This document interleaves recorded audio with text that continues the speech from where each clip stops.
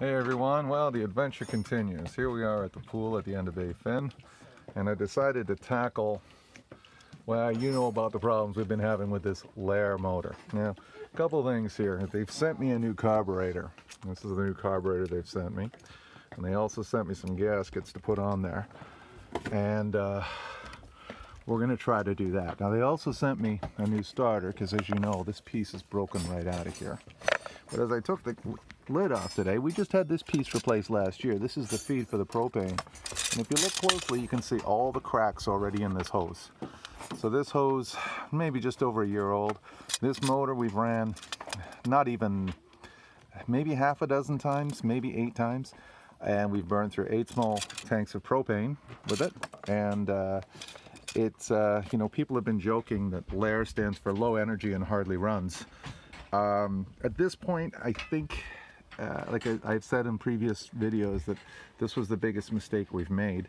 But we're still going to work with it because we've, unfortunately, you know, we're sailors. We've put a lot of money into this thing. So I am going to try to replace the carburetor today. So we've got a 5/8 bolts. It looks like we got some 6mm Allen keys here, and I'll update you as I get into this project. Okay, this has been fairly simple so far. This 5/8 nut came out here, no problem. These turned out to be 5mm Allen keys. So I'm not 100% sure why we have a mixture of standard and metric on this thing. Looks like this is just going to pull out. I don't want to lose any parts in the lake, so I'm going to be very careful here. And we're going to be able to pull this out. I'll just rest that there for now. And then it looks like, quite simply, and then here we have, looks like your control cable. So we'll pull this out and I'll update you. I'll need 2 hands for this, so I'll update you in a couple minutes as we try to put the new one in. There, it's playing. Alright. Okay, so to get this thing out here, it's a little tricky. You got to take the pressure off the spring. And I don't know if you can see this on the camera or not, but there's a little brass plug there. You take the pressure off the spring and it'll just fall out. So be careful you don't lose that part. All right, and now this will just come out like this.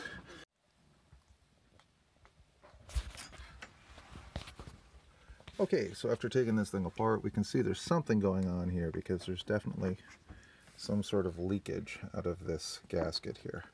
For an engine with so few hours on it, I think this really shows the build quality of this thing. And I don't want to complain too much about the support, because I never actually took it back to where I purchased it, because I know they're good people, but I feel that you know, for a sailor that's going out, we can't be running back to our local marine store every 10 minutes, so especially when it's 5 hours away.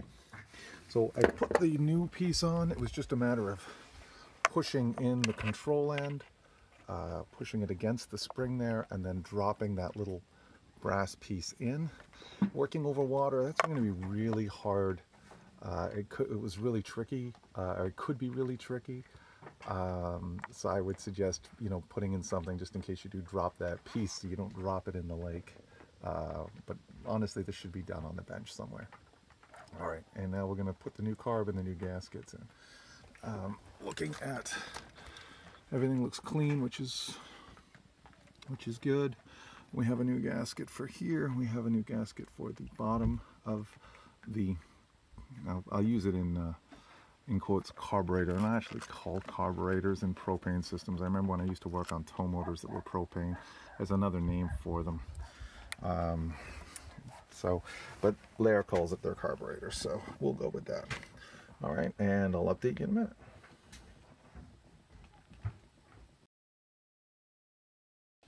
So far we've got it back together. We haven't fully tightened these up yet. We did put this in. We found out that the threads in the new carb were not super clean, so we had to take it apart because the bolt was jamming when it went in because, well, just poor machining. It's just this magnesium white metal casting stuff. So we didn't want to strip it, so we took it apart, cleaned it, and we put that back in. And there's two gaskets, make sure there's a gasket here on the bottom and a gasket in between here. They did come with the replacement carburetor, so we've also put those in.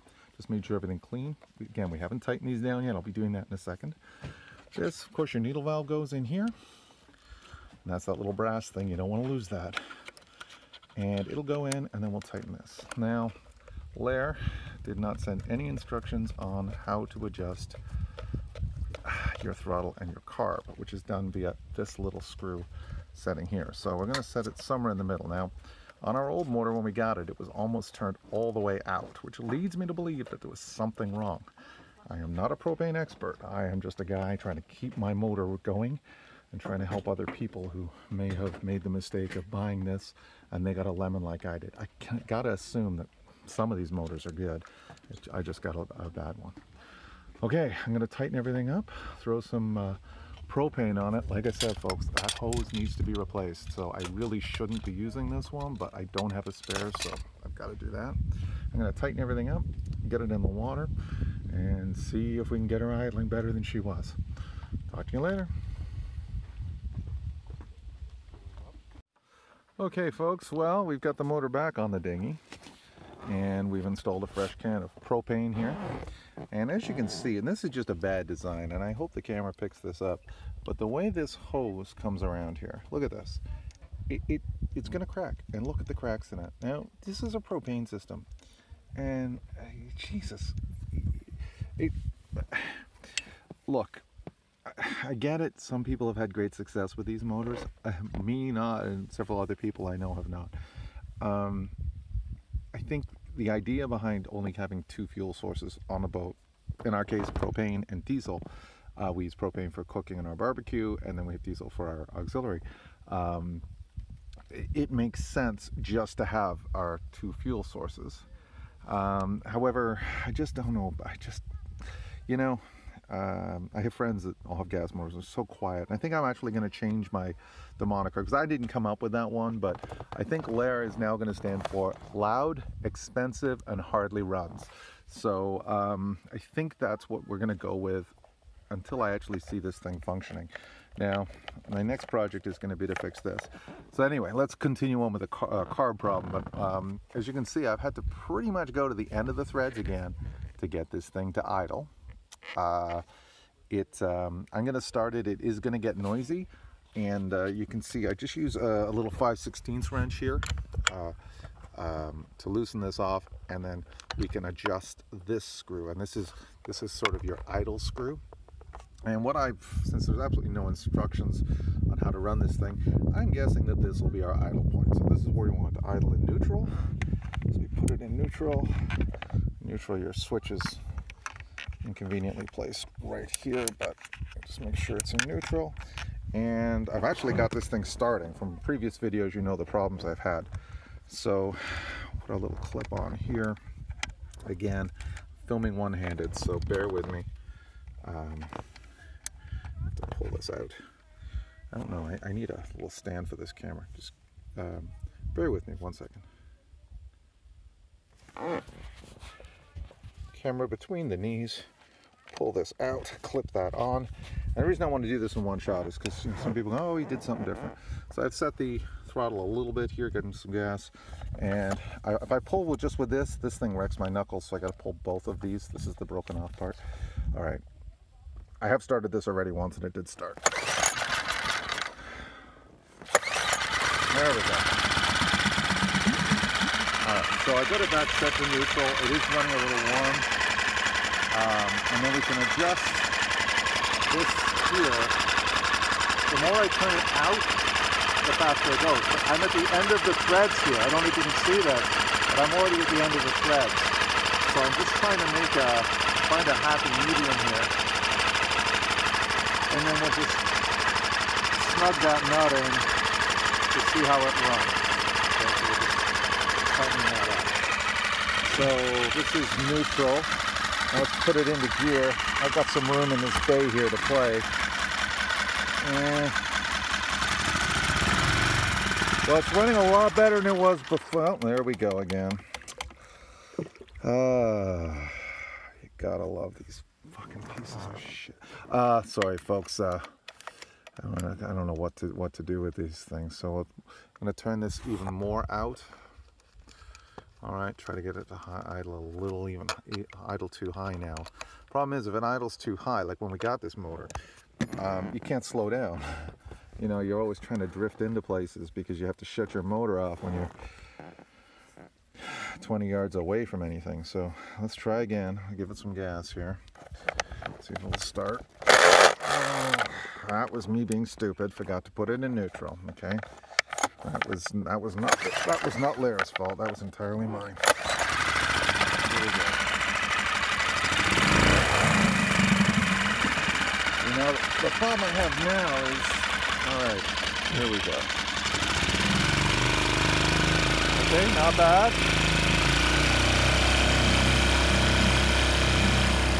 Not too bad. We're actually cruising along here. Seems to be running. Now we want to go back to our boat here, so let's take it back into its slow speed. And now we've got it down here. It is idling now. But as you can see, I'm at the very maximum on these threads. And this is on the new power-based engine. Because you can't...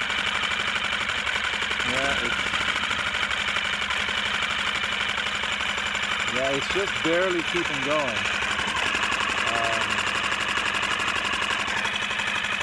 I am going to keep adjusting this. So, here we go again.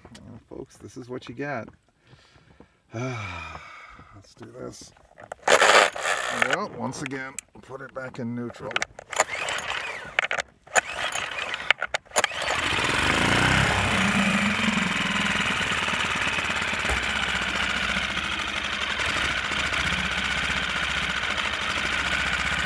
Alright, well, you know what? I've ruined way too many of my days of vacation trying to fix this frigging thing. There's just no point. Folks, if you've bought one, I'm so sorry. I'll update you if I ever figure out a fix for this damn thing. Have a good day. Bye. Well, we've tried adjusting this now into almost every spot. Try to get it to run and not stall.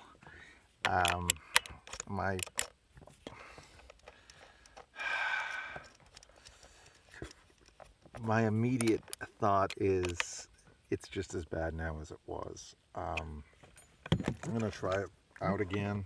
I mean, I'm almost at the end of those threads to see what'll happen.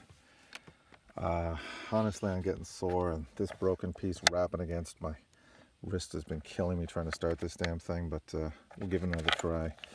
1, 2.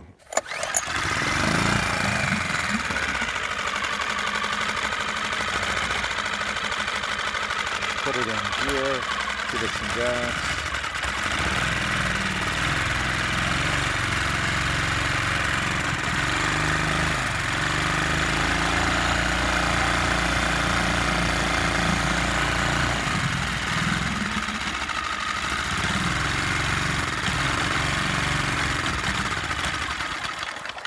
Folks, just don't buy these pieces of shit. You know, I don't know what this thing cost me, $1,500–1,600 bucks. It's not a cheap motor. I have spent more days and more frustration. We're to the point where we row most of the time. So I guess if you're talking environmentally friendly, it is environmentally friendly because the thing doesn't run, so you're forced to row, and rowing is the most environmentally friendly option.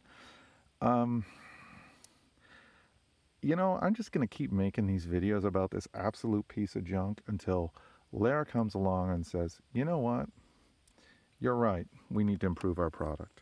And it's not just me that's having trouble out there. There are dozens of people who email me all the time about this. So let's keep, I'm going to keep going. If I find a fix, I tell you, I'll post it here.